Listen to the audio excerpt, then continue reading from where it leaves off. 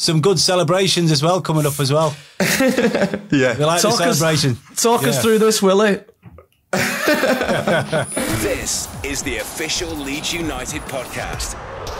So, please welcome one of the stars of 2024, Mr. Willy Gnonto. Hi. How are you, mate? Nice to see you. I'm really good, thanks. And you? Very, very well. I've been looking forward to getting you on this show for years now. I've been pushing to get you on for years, mate. I've been looking forward to getting you on here big time. It's a really big welcome to the show from us. This is one I've been looking forward to. Thank you very much. I've been improving my English a bit to be able to speak to you. Now I'm ready, I think. Is that what we've been waiting for? Have you been on the old Duolingo, just trying to get ready for the show? Every day. Every day. Amazing. Well, I mean, look, 2024 for you has been fantastic. Obviously the summer is long behind us now.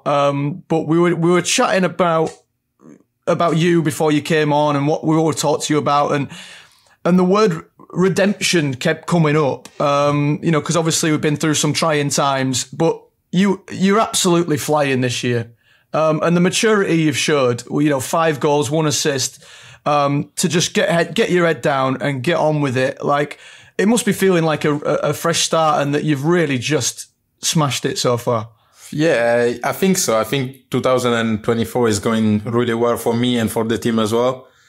I wouldn't say redemption because I know what I can do. I'm pretty sure of my qualities.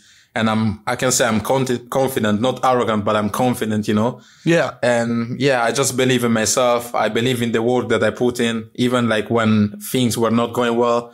And how football is, it's tough for maybe mentally, you are a bit down.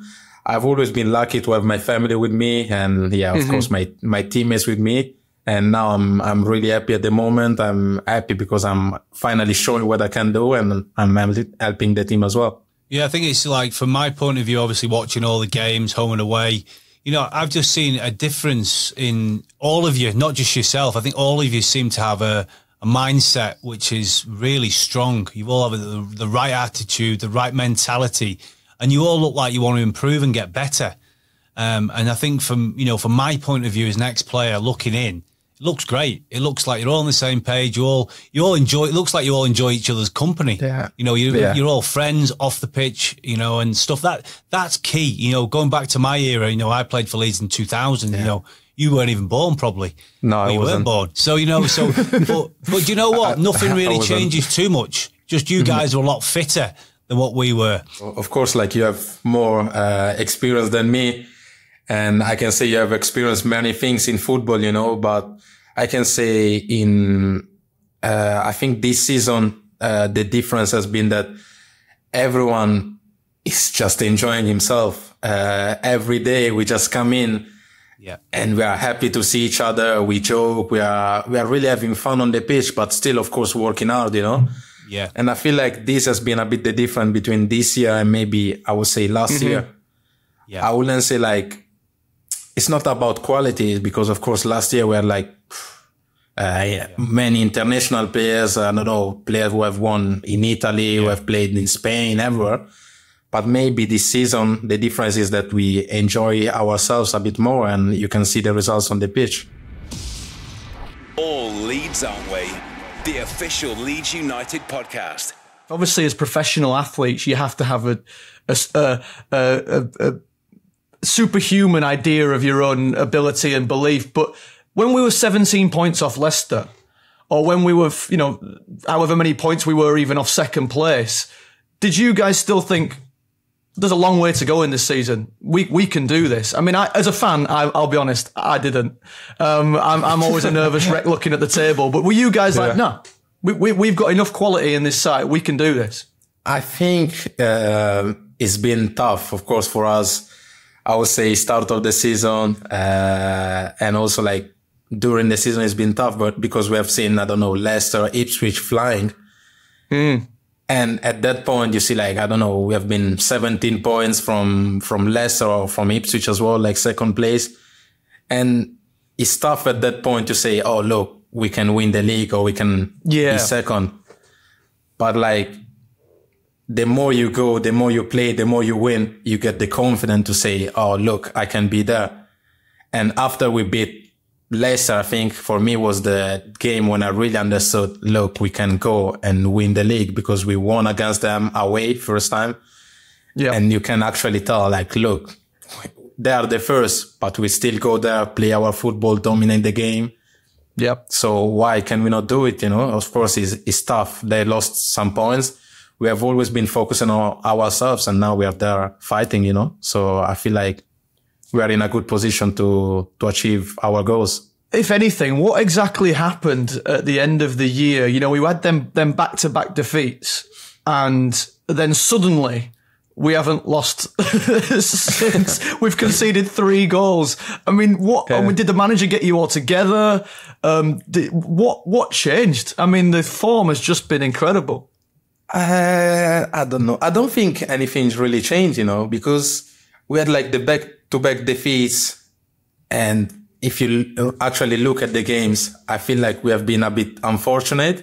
I feel like we just kept going really. And, of course, like, I feel like when you work hard, you keep going, you are positive, you believe, then the luck come on your side. And that's been the difference, of course. And like when you start to win a couple of games, the confidence is at the top maybe, and everything comes quicker, I think. So yeah, I think it's been a bit, this is the difference really, but in the way we have done things, I don't think there's been a big difference. It's been the same. I think your mindset's very, very strong. I can see it in your eyes. It's a strong mindset. Thank you. I've got one. You have to have that. If you want to get going with life, you've got to have that mindset. Whatever happens to you, you move forward. And I've seen that within you. So well done for that, because it's not an easy thing to organise your mind when it comes to decisions. And you've made better decisions for me, even though the light's just gone off. That's the light's gone off. Yeah, I don't know. I'm talking too much. I don't know. But yeah, thank you very much for. No, it's important. I think it's important to sometimes tell people they're doing well. We don't do enough of it without getting carried away. You know, we know that someone's in a good. Yeah, that's important. And I think, you know, I can say that, but you know, I'm sure the manager won't be saying that, but I can say it because I'm just a pundit or whatever, you know. No, it's quite fair because, like, of course, there have been like many moments in this season where I haven't been at the top, you know, and he was also there telling me, not that I needed him to tell me, because I expect a lot from myself, but he was there telling me as well, like maybe like in training when he thinks I can do better, he's always there telling you, but when you do good things, he's also there telling you. And I feel like that's fair, you know, because it has to go both ways. And as you said, I think, with the like the defenders that we have, it's just, I think, easier for all the offensive players, you know. Of course, we know that we have to track back, we have to run back, and it's not the best thing to do for us, but it's important because I feel like certain games, this can make the difference, you know. When you know that your back is covered, you know that in front, you're in your comfort zone. I know that I can create something, Cree can create something, then James can create something, Pat, Matteo, we have enough quality to go and win games. But at the end of the day, if you want to win championship or leagues, I don't know, whatever, you have to make sure the back is good.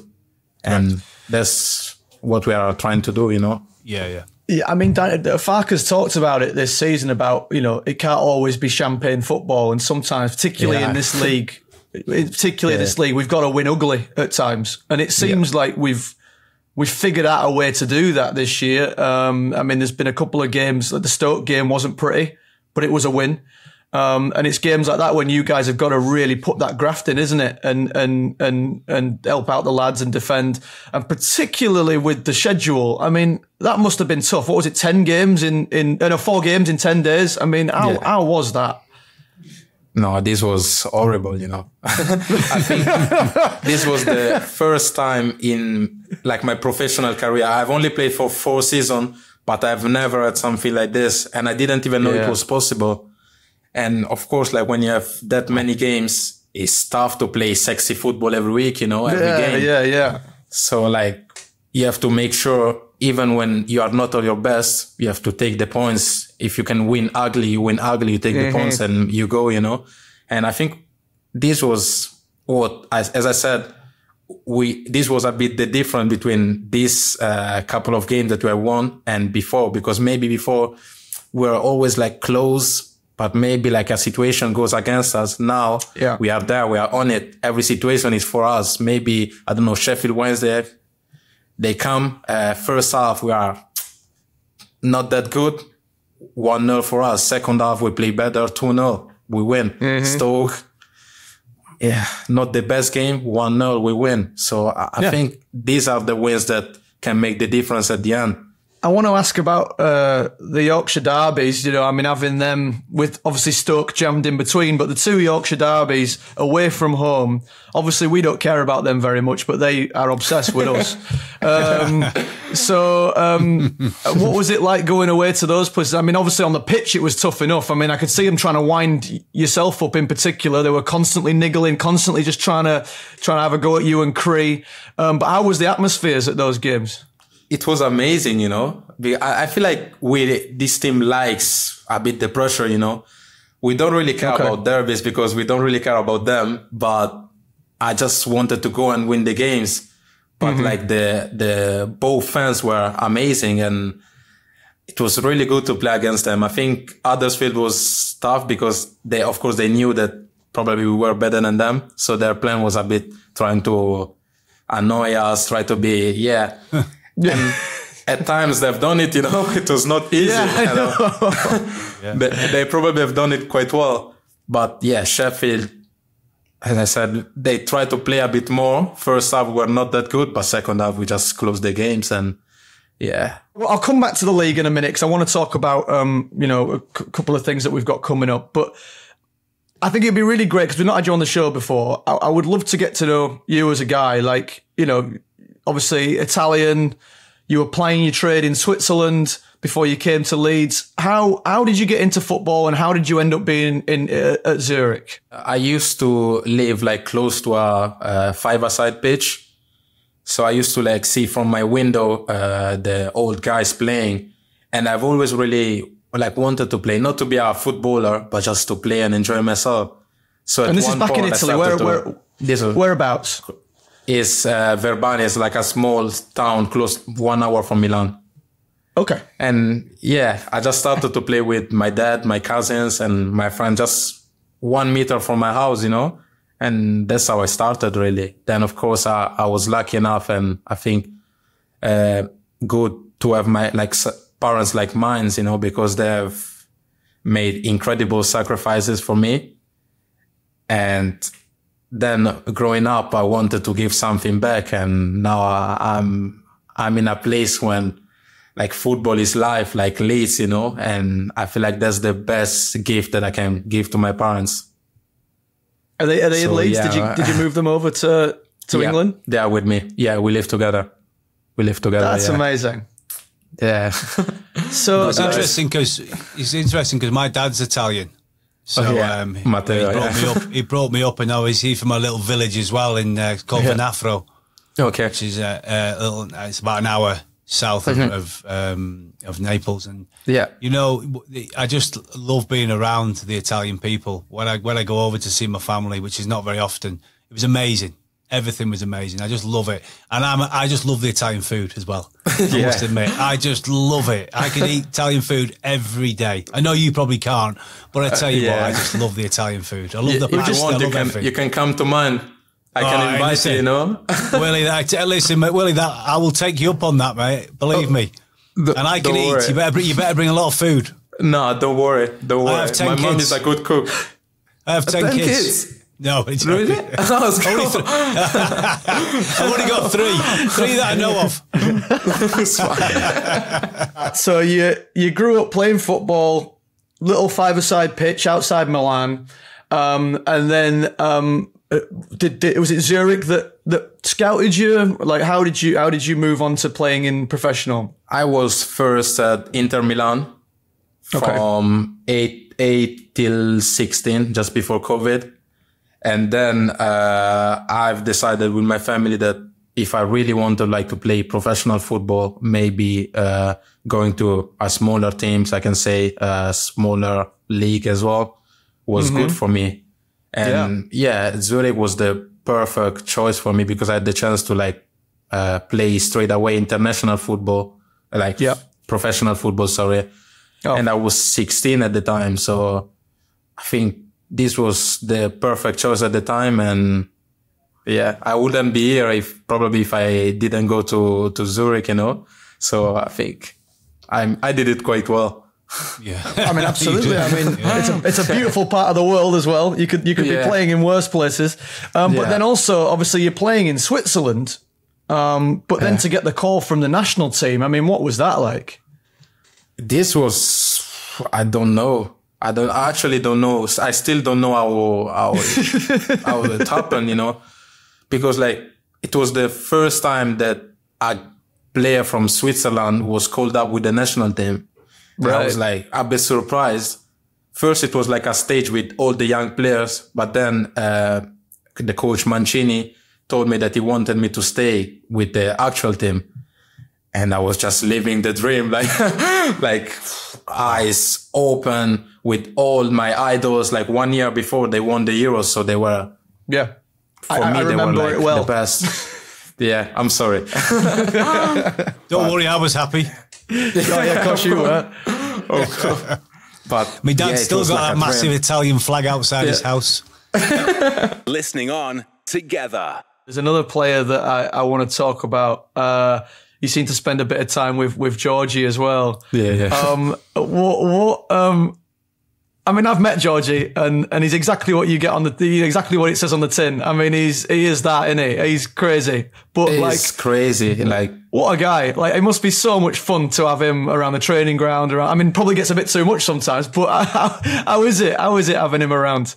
Honestly, one of the funniest person I ever met. Like, honestly, it's just lots of energy every day. Like from the morning on the pitch, just laughing, enjoying himself. And I'm really happy for him, you know, because I feel like he deserves it. Like everything he's doing now is just incredible. And I was there when he was a bit down. I know what he went through. And now seeing him smashing it, I'm just proud of him, you know, because he's a good guy. He's just funny guy. He's always working hard. And I feel like you need some type of character. I think you're so right. I think, you know, the work rate he puts in. And the way he gets hold of that ball and looks after the ball as well. It's so good for you guys, that, isn't it, when you've got a player like that? And by the way, I'd hate to mark him. To be honest, I'd hate to mark any of yous. But he is like, he just got so many tricks. And sometimes I'm like, what's he actually trying here? I think, he has a mix between like technique and also like strong, like he can go in duels, he can win, he can actually smash you. Like, so it's difficult to get the ball from him. Like, I don't actually know how you can get the ball from him. Yeah, he's very clever. Stuff is incredible. I think him and Cree together are horrible for other defenders. I'm sorry. I'm sorry. Yeah, no, absolutely. And I don't want to talk about the R word too much and relegation, but you know, through adversity breeds strength, and you know, you guys went through that period, and you've come out the other side of it together. There seems to have been a bond that you've all formed off the back of it. I mean, do you really sense that you were all in the trenches together and you're all really looking out for each other in a way that might not necessarily have happened if it hadn't gone the way it had? Yeah, I think the fact that we were in that situation all together makes us a bit stronger, you know, and we are stronger together. I think we have a good relationship. It's crazy to think like just a couple of months can make this big difference. And hopefully we can all go back where we all deserved and maybe just do things a bit differently, because I have like a feeling that last season we could have done way better. But you know, like I think his experience, and now we are seeing that everyone took something from that situation, and I honestly can't wait to be back there and to have the opportunity to show what we really are. And you're all so young. You were young, but you're still young. I mean, it's going to be it seems to me like it's been the making of some of you, honestly. Yeah, for sure. Yeah. If you can see, like, I can say Georgie, Cree, I don't know, Pascal, everyone, Elan, what they're doing now, it's incredible. Maybe last year, I don't know, Pat, for example, Coops, last year they were criticized, they were a bit down, they went through a lot. And now look at them now, like they took from it. Maybe they're even stronger. So imagine what's going to happen if we go back up. We have a good team. We are solid. We are strong. We have fun together. Good group. Mm-hmm. It's exciting to be here now, you know? It's exciting to be a fan right now, mate. Yeah, I think sometimes you have to go through them bad days to come out the other side and improve as a player. You know, I know that with my journey, with my illness and stuff, I know how important that living with adversity kind of side is. That every day I get out there, I do something, I try and improve myself. I try and, you know, I can't read, I can't write anymore, I can't do a lot of stuff. But what I can do, I will go and do it. And, you know, from a football point of view, that's what I see with you guys. You've been through some bad times, but you've come out the other side and you're improving and getting better. And you're getting better as a team, as a unit. And that is so important. You know, it really is. And you know, seeing you and you guys enjoying your football puts a smile on everyone's face. And, you know, and the great thing about you boys, you're always smiling. Typical strikers, always smiling. Defenders, I never see the defenders smiling too much. But the strikers smiling as well. Yeah.